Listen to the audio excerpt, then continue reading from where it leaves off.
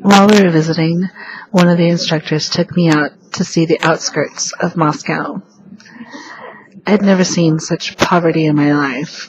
They had no coffee or tea. What they had very little of. But I took the time to look around and I saw the beauty of the surroundings, and it really touched me. It helped me open my heart to the concept that there's something more important than all the things you can have. It's so different from America.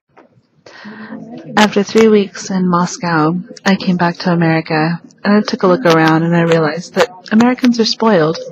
We really do have everything. But the Russians, they had practically nothing. So it came to me that really, it doesn't matter whether you live in America, Russia, China, or any other country. It's not the technology and the things you have that's important. It's the people that you interact with. It's the family that you have. That's what's important, and I'll never forget.